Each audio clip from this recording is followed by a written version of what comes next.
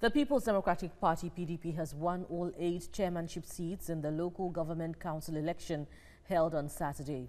Chairman of the Bayelsa State Independent Electoral Commission declared the results after the announcement by the returning officers.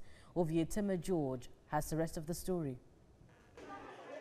Accreditation and voting were done simultaneously as eligible voters came out to participate in the election in Southern Ijaw Council area.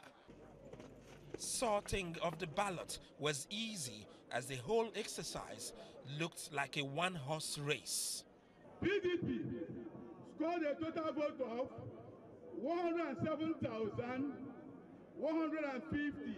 Nigeria what? Yeah. Of PDP, party was duly elected, having scored the highest vote cast in the election. Please listen to me. A big thank you to the entire Southern Ijaw people, but I will consolidate on my gains. So long as I remain as the chairman of this local government, I pray that Southern Ijaw will be peaceful at all times, most especially in the forthcoming gubernatorial election. I would want everybody to maintain the same way they have maintained today. Fortunately, our candidate didn't have any other parties contesting, so we just went to all the villages, had our elections very peacefully, and declared the winner of the elections. PDP had 42,000.